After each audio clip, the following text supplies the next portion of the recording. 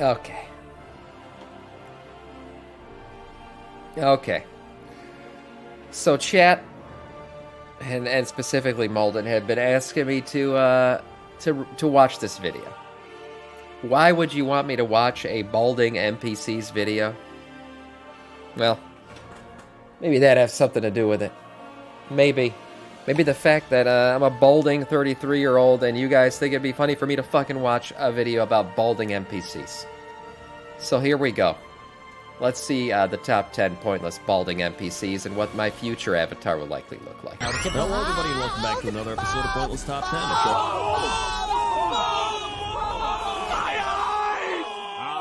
Alright. What have you got to lose? Okay, we done? Jesus Christ. Or make top 10 lists out of pointless things. Why are we You guys flying are by this fucking pointless ruthless. statue in Booty Bay? Because inside pointless things are treasure. Let's begin. 10. Number 10 is Brother Daniel, and Brother Daniel is a human general goods vendor located in Northshire Valley in Elwyn Forest. This is He can be depressing. found next to his wagon holding a big loaf of bread. And funnily enough, when the Northshire Valley was attacked by the forces of Count Clessington, Does he at least which sell I believe bread? is for the Human Heritage Armor Quest, Daniel remained at his usual spot and was in a fighting position with a hunk of bread in hand. So this dude was ready to throw down with his hunk of bread. And funnily enough, again, his tough hunk of bread is available for sale. He sells 5 At least of he them. sells it. He's not completely He also pointless. has spring water, rough arrows, light shots, a bald crude baker. throwing axes, and light throwing knives. You know, Brother Daniel, he's not completely bald, right? He's got the like side back of the Yeah. head cut going on. But I think Brother Daniel. Isn't it better to be completely bald? I don't know if I can do this look. I mean, right now I'm balding from the back, spreading to the front. I mean, the sides are fine. But I just think it's better just to shave it Daniel's all a pretty off. well-known bald NPC. I mean, he's in the human starting area, so most people that make humans have seen him before. They've Holding probably bread, bought some being all bald water, and hunks shit, of yeah. bread from him. Pretty notable bald NPC, and that's why he's number 10. This video's gonna be painful. Number 9 is Traveling Warrior, and Traveling Warrior is an orc in Orgrimmar, which I know there's a lot of orcs in Right, Orgrimmar, yeah. but this guy is specifically a reference to Kratos from God of War. Oh, and I shit. legit didn't even know he was in the That's game pretty until I was cool. like walking around. And I was like, what? That's an orc I've never seen. And he's next to Traveling Sun. And they have a bunch of dialogue where they This talk is about pretty cool. It's a cool... Yeah, there's lots of cool bald people out there, okay, guys? Yeah, what about the God of War? He's a badass bald guy. And then this reference to him, also badass. Or bald orcs, there's nothing wrong with them. They're cool. war. They talk about the burning of Teldrassil. That's what I was and thinking. then Bald his son's orcs, do they just really like, count? Dad, why do the trees burn? And then he's like, boy, Bald orcs that's kind of look war cool, in or my something. opinion. That's pretty much what it is. And then he's just like, is war bad? And he's like, war is war. And then, you know, you go look at the dialogue if Pretty you cool want. NPC, I really actually. just summed it up for you. You really don't have to. But, I mean, this is a pretty notable NPC in Orgrimmar. I never even realized he was there. So maybe, to me, he wasn't that notable. But Cool when I bald found guy. him, I was like, what? Apparently, he did get added in Battle for Azeroth. And he's just Bald chilling in things, the man. Valley of Wisdom, talking to Traveling Sun. There are a lot of bald orcs in the game, but I thought this was a good one because, you know, it's kind of pointless, so it fits the theme of this series, and it might not be as well known to a lot of people as some of the Yeah, I other didn't know orcs, this so I was guy like, was hey, there. you know what? I think he can make the list. Plus, he's pretty bald, and he's got a great beard, so just for the beard alone, he should make this list, and that's why That's the Traveling Warrior / Kratos Orc is number 9. Let me comment on that real quick, because being bald, is it better if you have a big beard to offset the baldness? Like the more hair on the face for the less hair on the head kind of thing? I actually do think a big beard also helps with the balding. Yes? Don't worry about it? Yeah, I think so too. I think going with a big beard, the bigger the beard for the balder the head. I think that might be what I have to do too. Is number 9. 8. Number 8 is Foreman Oslo, and Foreman Oslo is a he's human got the quest giver side located near the tufts, too. bridge in Lakeshire in the Red Ridge Mountains, and he has terrible luck. Like, this dude has everything going bad for him. He once had his tools being delivered from Goldshire on a wagon, but the orcs destroyed the Everstill Bridge, and then the tools were put on a boat to get across the lake to Lakeshire, but then a catapult hit the boat, no and wonder then why he's he wanted to balding. repair the bridge, but his shipment of materials was stolen But by now you're gnolls. Like, everything that can go wrong goes wrong for this guy. But in Oh no! Oh my God! It gets worse. Well, I was gonna say the man is clearly balding because he's stressed out. Stress can lead to balding. That's very true. That's why that's partially why I'm balding. I think had kids, got married, lost hair. That makes sense. cataclysm. Oslo becomes trapped under a huge boulder which had fallen just north of the bridge. 6 bridge workers attempt to remove the boulder but are not successful, and there's a big quest line where you have to take an Etten, and the Etten gets it off all this stuff. But currently, from what I've seen, it's glitched out. And it just looks like everyone's dancing around his crushed body, even though there's nothing crushing him, but there is. It's so the weird. boulder's There's gone? like this other dude who's just sitting there watching it like, yep. Well, yeah, he's an asshole because he's got a full head of hair, so he doesn't give a shit about his fellow bald citizen. What a dick. All right.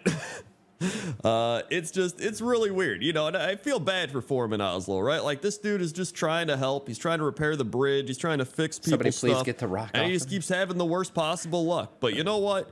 Here's some good luck for you. You get to be number 8 on my pointless top 10 list. There you go. 7. Number 7 is Frederick Kalston. And Frederick Kalston is a human quest giver located at the top of the Light's Shield Tower in the Eastern Plaguelands. He introduced various sea life to the Infectus Scar in the hopes of creating a source of fresh food for the Argent Crusade from within the Plaguelands. But he did not anticipate that some of the fish would turn out to be predators and start eating others. He then asked adventurers to save some of the smaller creatures from the lake before they're wiped. All right, so this guy decided to go, okay, so he lost the hair.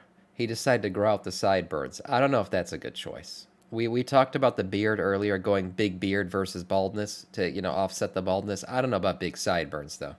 This is very, you know, you either look like a hyper-religious zealot or a motorcycle gang member. And probably it not seems the likely best that choice. he's related to Cedric Kalston, who is a Forsaken quest giver who resides on the 2nd floor of the Kalston estate in Tirisful Glades. And Cedric also shows a fascination for sea life and wears similar clothing. So he's actually got a cool little backstory. He's a cool NPC, but let's talk about the main thing here. This guy is bald. Yeah, true. Very powerful bald head. He's got the beard goatee stuff going on. So just the combo of all that, right? The super bald head, the goatee, the weird fish scientist lore. See, one thing I was gonna say, the roundness of his head is good. I don't know really what the shape of my head looks like, and I'm worried I'm not gonna like the shape of my head once I see it all, because right now it's covered in hair, mostly.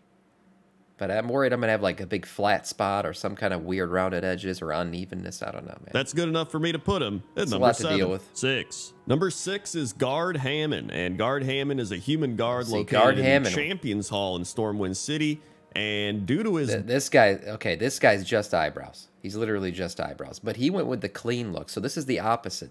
Some people also do this and they look good. But they go no beard, no hair. They literally go just hairless. Now, I'd assume the hairlessness should continue on down. This guy should be like a baby, like a baby's bottom, completely hairless. But I don't know if that's the right choice. Going with the all hairless look, just eyebrows, and this guy's got thick eyebrows. I don't know. Baldness and Probably proximity not what I would with do. Lieutenant Carter, Lieutenant Jack Spring, Captain O'Neill, and Sergeant Major Clayt. All references to Stargate SG-1. Guard Hammond is most likely a reference to General Hammond of the same series. So he is a Stargate 1 reference. I never actually watched Stargate 1, so I probably said one of those names wrong, and some Stargate nerd's gonna be like, actually, it's Sergeant Major Clatty instead of Clayt. I don't know. I don't care. I did, however, see the original Stargate movie from 1994 just the other week, and that was a fun experience. All I know is this guy is a reference, and he's bald. And unlike all the other NPCs we've seen so far, he is super bald, right? He's got no goatee, facial hair. He doesn't have the like hair in the back. He is just this is fucked up though. This is kind of fucked up because look, he has been placed in a way where he has to stare at a guy with a beautiful head of hair. Look at this. He's got the full comb over, looking handsome, looking great. He has to sit here and stare at a man with better genetics than him. That is fucked up. Thanks, Blizzard. Bald. And so there's really nothing else. Nothing worse than being bald and being reminded of others that are not bald. That's probably good for like a number 6 on the list. And so that's why Guard Hammond is number 6. 5. Number 5 is Priestess Alunza. And Priestess Alunza is a Zandalari troll located at the Shimmering Pinnacle in Atal Dazar. And according to the Dungeon Journal, As a fanatical defender of Atal Dazar's golden sanctum, Priestess Alunza has come to cleanse the temple of all corruption at any cost. The weird part was like, this is all I could find on her. I was like, there's got to be some crazy lore behind Priestess Alunza, right? So I was looking into it, but the big thing was everyone was like, why are we even killing her, right? Like, why do we have to kill Priestess Alunza? I thought she was here to cleanse the temple, but the best answer I saw to that was, at this point in the story, none of us are really supposed to be in Atal Dazar. Keep my priest's name out your damn mouth. Yes. Yeah, Will Smith about to slap a hoe. Will Troll Smith. Okay, yeah. Well, she went with the full diamond on the forehead. I don't know if that's the right choice either. To cover up the baldness, big hawking, you know, gem, and it doesn't really divert as far as attention she's away concerned, from the with all the baldness. shit going on, we might as well be the source of the corruption or the insurgents sent to cause trouble. So I was like, yeah, but sounds about right. I don't know if that's what Blizzard thought of, but it sounds good enough for me. But the main point here is Priestess Alunza is actually really cool. Probably one of the coolest bald NPCs in the game. Like, she has a bunch of cool abilities like Spirit Gold, Corrupted Gold, Molten Gold, Transfusion, Tainted Blood. Plus, she looks really cool doing her big ritual thing up at the altar with all the orbs and stuff flying around. Like, so I was like, yo, Priestess Alunza, you got to be on the list. And that's why she's number 5. 4. Number 4 is Thief Catcher Far Mountain, and Thief Catcher Far Mountain is one of 3 thief catchers that are 3 named elite alliance guards in Ironforge that patrol the city. They can detect stealth enemies, and upon discovering one, will attack it, alerting the city to its presence. Their patrol is on a set route that takes them throughout the city of Ironforge. If a player zooms in on one of these NPCs as they pass, a pair of cat's eye ultra goggles is clearly visibly being worn on their heads, most likely to aid in their stealth detection capabilities. But here's the thing. That's pretty cool. This dude looks awesome. Yeah, he's pretty badass. I legit thought this got added in Cataclysm, but I guess this has been a thing since like patch 1.3 in 2005. He also, but see, part of his coolness, may be related I'll mention it when we get a front look at his Mountain face. in Ironforge, Jonavera Far Mountain in Ultrag Valley, and Savalbrad Far Mountain. See, part of his badassness is it's very obvious why he looks badass. He did the same thing that the orc did. He offset the baldness with the beard. He went full bushy, big boy mustache and beard, as all dwarfs should do if they are bald. I mean, all dwarfs have it regardless, but being bald, you have to grow the beard out extra. And he did that, and that's why he looks badass. So I think the common theme here is grow out the beard if you're bald. Far Mountain in Ultrag Valley. What names, right? His Although walk we don't too, actually know his true name. Maybe his name is... He don't give a fuck that he's bald. He's walking with complete confidence and attitude. Confidence is always key. That's true. That's a good point, Spam. Thank you for mentioning that. I need to remind myself I have to remain confident. As the hair falls out, the confidence needs to continue to go up. Thief Catcher, which is like, they're like, dude, you really need to become a Thief Catcher if your name's Thief Catcher. And he's like, yeah, all right. But this dude, like, this is a badass dwarf, man. He just walks around. He's just like, yeah, you know what I am. I'm a thief catcher. I'm looking for thieves. He's just strutting his stuff. He's like, yeah, bald and I know it and I don't care. Yeah, so, exactly. To be fair, it's actually hard to find some bald dwarves. I was looking all around and then I just stumbled across this guy in Ironforge. And I was like, dude, this guy's an awesome bald dwarf. He kind of reminds me of like one of the Men in Black, you know? Except he's in red and he's carrying axes. But... he's pretty cool, and that's why Thief Catcher Far Mountain is number 4. 3. Number 3 is Samir, and Samir is somebody who has appeared in pretty much half the expansions of World of Warcraft. He is an adventurer who wanders Azeroth with... Hold on, this guy he's got the name, he's got the word Sam in his name, and he kind of looks like me. Is this the future? Is this what I'm gonna be? Just eyebrows? He is an adventurer who wanders Azeroth with his group, and as such, he appears in several zones. Samir used to be a level 70 blacksmithing vendor located in the Hatchet Hills in the Blood Elven territory of the Ghostlands in the camp right outside Zulaman. He also has this orc that's standing uncomfortably close to him carrying a giant mallet, and I don't know why. He was also in Rat the Lich King, and he was actually in the same pack that was with Bud Nedrek, who was in another pointless top 10 weirdest NPCs. I'll put that up in the cards if you want to go check that out. Right. In Cataclysm, his boat to Vazir was shipwrecked, and you end up rescuing him, and then he provides blacksmithing services at Smuggler's Scar in Kelpthar Forest. He was in Battle for Azeroth in the Vision of the Twisting Sands, and he was at the Uldum entrance. And Samir really is another super bald guy, right? He's bald, he's got no facial hair. Baldness. But unlike Guard Hammond, where he's just a guy chilling in Stormwind, Samir has been all over the place. And so I was like, hey, you know what? Samir is a bald adventurer. He's got his sword and least he's shield. an He's going adventurer. all over. He's also jacked out of his mind. He's got like a 12-pack. Look at him, dude. He deserves to be Yeah, he's shredded. number 3. 2. So what did we learn from Samir? You got to go full shredded. You got to offset the baldness a little bit with being hyper in shape. Be a badass, shredded, person. Let the hair fall out, but let the abs show through. Okay, got it. Number 2 is Kael'thas. And Kael'thas might not even be considered an NPC, I guess. He'd just be a boss. But I guess a boss can be an NPC. Because I've already included a dungeon boss on this list. Because technically it is a player character that isn't controlled by a human. I don't know. It doesn't matter. He's number 2. And you might say, Krendor, he's got hair. Well, back in patch 8.0.1, Kael'thas became bald. Here's a picture. You can see it for yourself. Look at that. Kael'thas is bald. Now, I don't know when they actually this is a whole new level of baldness because he doesn't even have eyebrows anymore. Kael'thas has gone with the full hair be gone look. He's got no beard, no eyebrows, no head of hair. This is definitely something I'm not going to do. Kael'thas is bald. Now, I don't know when they actually fixed it and gave him hair again. But some people might be like, oh, well, he's not bald anymore. Well, you don't know that. He might be wearing a wig. In 8.01, I think Blizzard might have just taken away his hair. And he just got so mad, so upset that he had to go get a wig. And now he's just wearing a wig.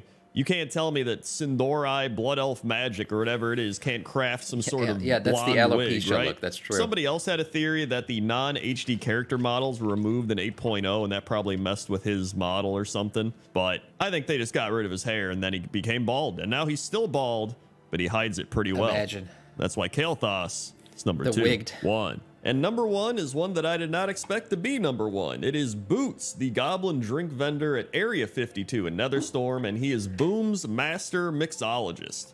He sells a variety of alcohols and non-alcoholic drinks. He's a bartender, and he says, then. He's not what's your completely pleasure? pointless. Pull up a seat and knock one back. I'm Boots, lead mixologist for Boom and bartender extraordinaire. If it's got a kick, old Boots can give it to you. So Boots then tells you he's been making a good living selling drinks to booze hounds, but he wants something more, and he wants to make the most explosive rocket fuel ever. And it turns out you help him do just that, and he explodes.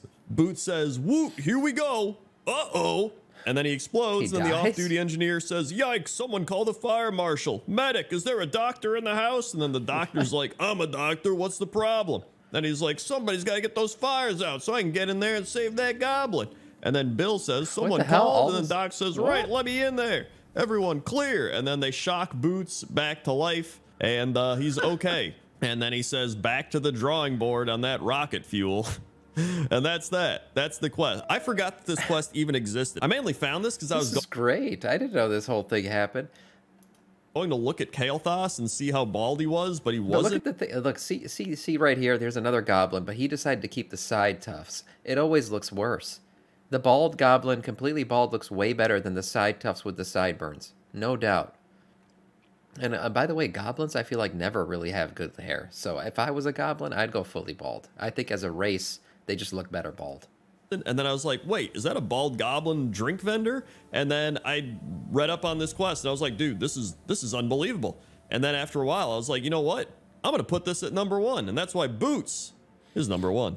Hey, everybody, thanks for watching this episode of Pointless Top 10. Make sure to like, comment, subscribe. Also, if you want to see some other Pointless Top 10s, you can check out Pointless Top 10 Kodos from last week, or if you wanted to see Pointless Top 10 Weirdest NPCs, you go watch that one that I mentioned earlier in the video. Thank God. Okay? Okay. So, well, I hope you guys are happy. I mean, this video has not gone away. It's been thrown in the Discord. It's been thrown in the chat. You guys would not leave me alone about it. There you go. I fucking watched it and reacted to it. Are you happy? What a dick punch that video was. Another Death Spamsterdam, thank you so much for the sub, man. Death Knight of our Scourge. Thank you. I appreciate that. Here's the thing. We can take some positives out of the video, right? Balding is usually a negative, okay? It doesn't feel good to bald. But it happens, okay? It's high testosterone men like myself that, you know, the balding just occurs. What are we going to do? But what I learned from the video is balding doesn't have to be the end. It could be the beginning of a luscious, massive beard that helps offset it. Or a great chest and six-pack, right? So we learn. We got to offset the balding with a beautiful beard and a shredded body. And that's what I'll do. That's how I'll proceed into my glorious stages of balding. Or I'll just go to Turkey and get hair implants. Who knows? But anyways, moving on.